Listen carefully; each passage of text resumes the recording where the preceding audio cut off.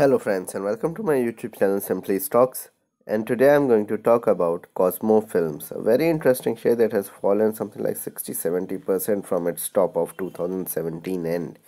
Let's understand how the business is going and let's understand whether you should invest at these values or not. So let's get started. First of all, a disclaimer that this is not a stock recommendation and people taking any position into any share that I talk about should do that with their own due diligence and research. And I'm not in favor or against any company that I talk about. Before I start with the analysis on Cosmo Films, here's a small request that kindly support me on Patreon, and once you do that, it will help me grow the channel. It will help you also ask a number of questions with me.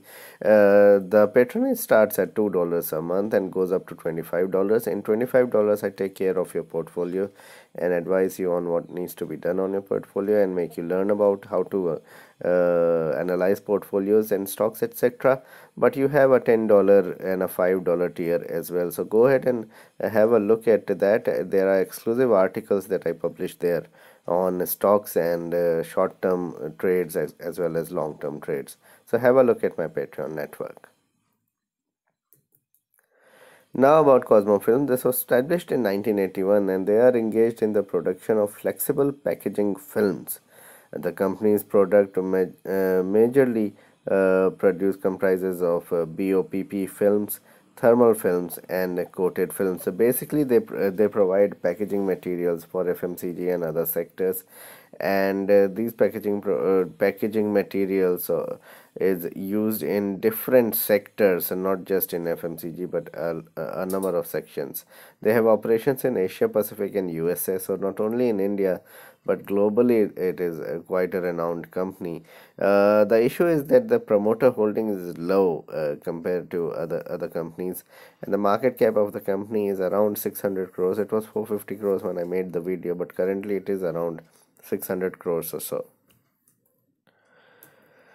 If you look at the financials of the company, and here's where everything is, the sales growth has been around 4%, so it has been a tepid sales growth, but the profit growth has been exceptional at around 186% with 36 crores of profit in Q3 FY20 compared to 13 crores. The dividend payout is good, and currently also it is trading at a nice 1.5-2% dividend yield. The return on equity is around 8%, which is nothing to write home about, nothing much to write home about.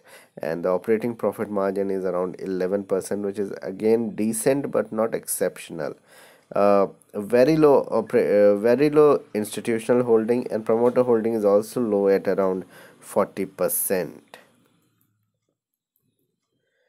If you look at the performance of the stock, then the stock is up 50% this year. Till February it was up around 50%.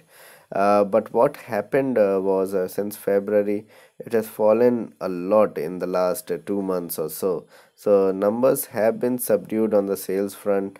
There has been a lot of debt, and that's why the stock got hammered, because debt-ridden companies, no matter in which field they are getting bruised and battered all across the board, and that's what happened with Cosmo Films, and it got down to levels of 140, 145 even when it made the low in March. So that's where it was. It has recovered a lot from those levels, virtually doubled from those levels at 275 currently trading when I'm making this video. I made the presentation earlier, but compiling the video just before publishing it.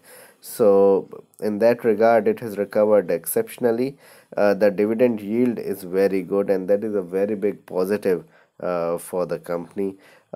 The return ratios are not that great, and that is quite surprising, because the company did well between the 2013 to 2017 run up, and that probably was because of the kind of performance oil gave. But again, oil is down, so that should be very much positive for the company, because the kind of product that they produce, the raw material is oil.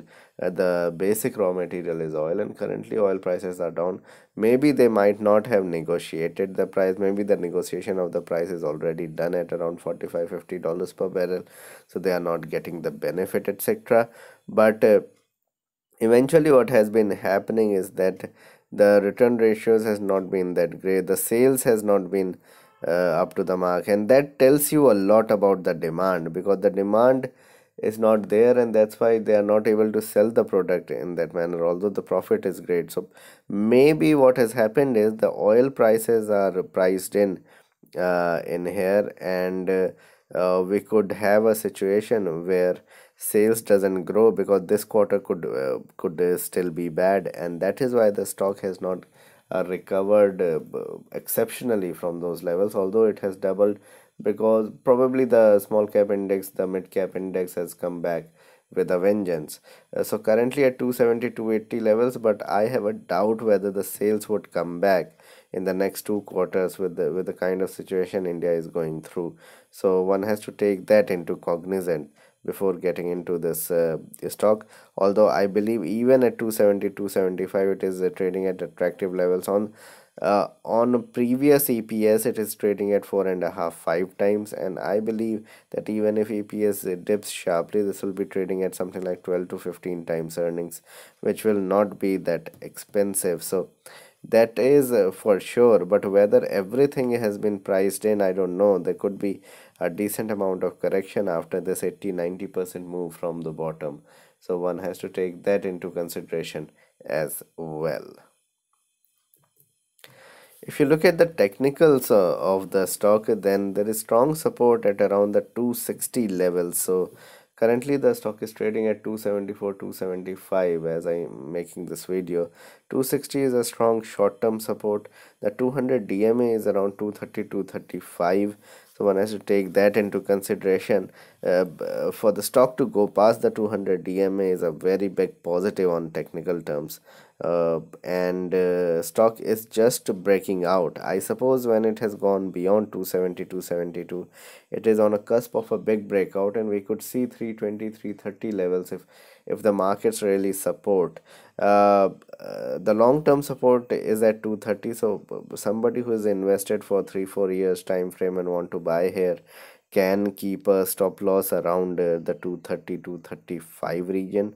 One thing needs to be told, that the run up has already taken place. So the stock has already run up something like 5 7% from the bottom. So sorry, 70 80% from the bottom, and so we could see 15 20% correction here if the market corrects. If that doesn't take place, then we have a situation where the stock could go past 300 very easily. So that is how the stock moves. But promoter holding is about 40%, which is not great. There's no big institutional holding into the stock.